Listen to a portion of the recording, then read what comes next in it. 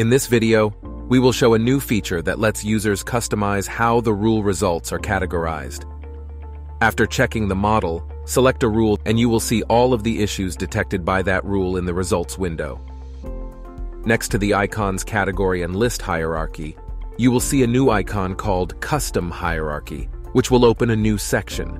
By clicking the new Custom Hierarchy, you will see a dialog prompting you to choose a name and a list of hierarchy levels. You can sort the results based on any information and have multiple levels of hierarchy, for example, floors, component types, and Solibri classifications.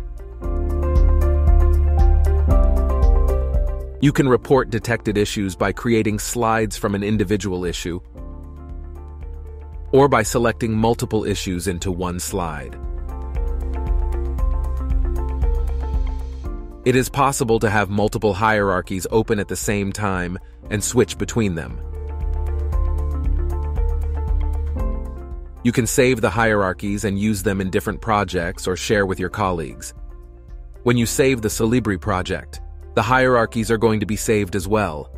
This way, anyone opening the same project will see the same customization when going through the results. We hope that you like this new feature and that it can help you make the checking process more fluid.